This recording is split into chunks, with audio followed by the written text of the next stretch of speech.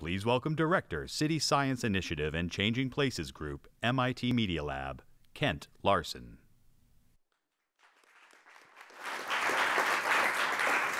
Good morning. So I'm going to give you an update on some of the work we're doing right downstairs here at the Media Lab. So we've framed this as a City Science Initiative, a network of cities that we're collaborating with to explore what enables high-performance entrepreneurial districts in cities. And so I want to ask you, what is the greatest challenge we're facing of our era? And these things are usually on the list: climate change, energy, economy, wealth, health, food, water. I would propose that actually it's urbanization, because unless we address the systems and the settlement patterns for cities going forward, it will be very difficult to address these particular challenges. 90% of population growth will take place in cities from here on out. So we're working on three main systems in our group. One is what we generally call CityScope. This is an evidence-based design, simulation, decision-making platform. We're also looking at mobility on demand. We're on a mission to find alternatives to private cars, shared use systems in particular, and new places of living and work. That's particularly to address the challenges of equity and diversity in cities. To make progress on this, we formed a network of cities around the world. The blue dots there are the current projects that we have. The red ones are completed, and the yellow ones, mostly in the south, are new collaboration agreements that we're currently working on. I'll just talk about three of these: Cambridge, Hamburg, Shanghai. Shanghai is our newest project. It is a project to model creative entrepreneurial communities. This is the old model in China, which is single function, auto-centric tower sprawl. Separate all the functions and connect everything by cars, and this is the experience of being in a city like Beijing or Shanghai today. It's really not working. We have a collaboration agreement with Tongji University, and this is the district now that we're working on around Tongji. This is a street in that district. The new model is complexity, shared resources, creative interaction, strategic infill, privileging, human dynamics. And we took a team over, we just launched this project, took a team over a little over a month ago.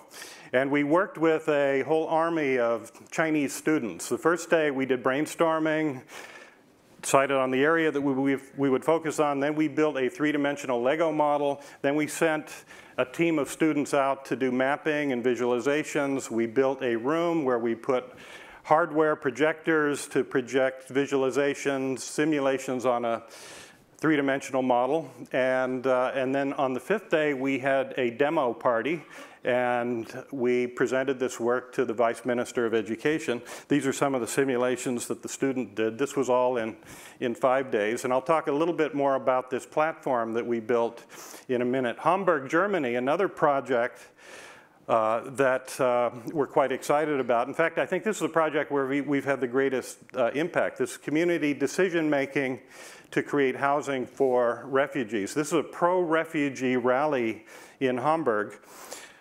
You may know that Hamburg was facing what they thought was as many as 80,000 refugees coming into the city. We've had trouble accommodating 12,000 in the entire US. The mayor had three criteria. And by the way, this is the kind of temporary shelters where the refugees were living. That man there is responsible for settling them. The mayor had three criteria: totally bottom-up decision-making process as to where to put the refugees, 1.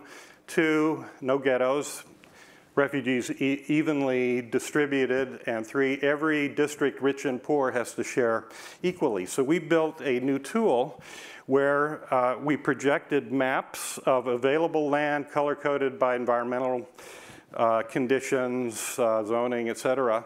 We invited community groups. We had 30 people at a time show up for workshops. We did 44 of these workshops, and the process was they would collectively identify interesting sites. They'd put these little plastic black pieces on the site. That's a zoom window. It enlarges that area on a second table. We have optically tagged Lego modules that allowed people to experiment, to iterate, to place these objects that represented number of units, et cetera. They'd get real-time feedback as to accessibility to jobs and schools and mass transit. And then they would all come back and discuss the results. That little chart up there shows how the different districts were faring. They had some friendly competition. What this did was empower the people that wanted to creatively engage and disempowered those people that just wanted to come and argue. And The Atlantic wrote this article, Germany's Radical Pro-Refugee Urban Planning Experiment. To me, it wasn't that radical. It was pretty obvious. But we came to realize that the community engagement aspect of urban design is probably the most important. We're now working on a new model district that would bring together creative Germans with entrepreneurial immigrants. Cambridge, Kendall Square. This is a project that we've been working on off and on for quite a while. We built a couple of years ago a big CityScope model of Kendall Square. You see the Media Lab here where we are, and the Volpe site, which is one of the biggest undeveloped sites in any major city in the US. Now, interestingly, MIT just last fall was selected as the developer for this site based on their bid, and they're now going through a design process. So what we did, we took our model, we took the area of the Volpe site and we carved out a zone where we can have our optically tagged Lego bricks, and then we can project onto that visualization, simulations, et cetera. This is the old model of community evaluation of urban design, which is really more image-based. And our mission is to move towards more of a data-driven, evidence-based process.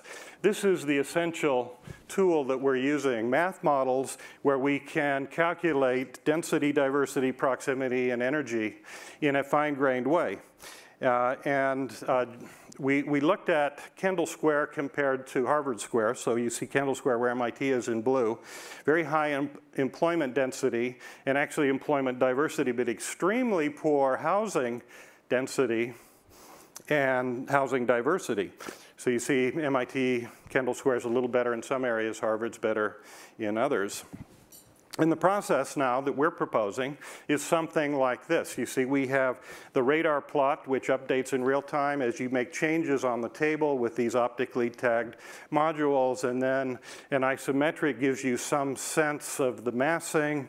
And we have other tools that we can use. We can swap out different designs. And we're now exploring the possibility of a community engagement process to work through these complex issues. For example, what can you do?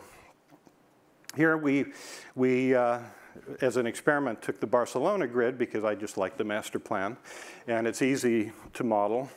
And we are looking at millennials in blue, mid-career people in yellow, senior executive people, wealthier people in red. We're moving micro-units from the less expensive part of the city to the center of the city, and looking at the mixing of people, diversity, and the density of people interacting in carefully located places. So that brings together those three parameters that we think are so important: density, proximity, diversity. In this case, we're mapping to a module micro units. We can map actual floor plans or any kind of data to these modules. In this case, 22 by 22 meters at the scale of the Volpe site. That's 12 micro units per floor. So 240 units in a 20-story building. So what do we mean by micro units? Well, this is actually the unit that we're proposing in that little module. We're using architectural robotics to allow a small space to function as if it was much bigger. So here's the sleeping configuration, dressing configuration, dining, et cetera. Right downstairs, actually literally one floor below us, we built a prototype of a 200 square foot microunit. In this case, we use the architectural robotics to transition effortlessly from a queen-size bed to an office, to a dining room for 6 people, to a living room for 6 people. We have a very small bathroom, but it can expand to be handicap accessible. And it was actually a lot of fun. Now, we launched a company called Ori Systems to commercialize these types of systems. This is an Airbnb apartment that we operate downtown Boston. We've had something approaching 100 people stay there, and you see this young woman wakes up, she just puts her bed away. By hitting a button, we can actually automate this. She collapses her bedroom to create a big living room, and this is all just as simple as opening and closing a door.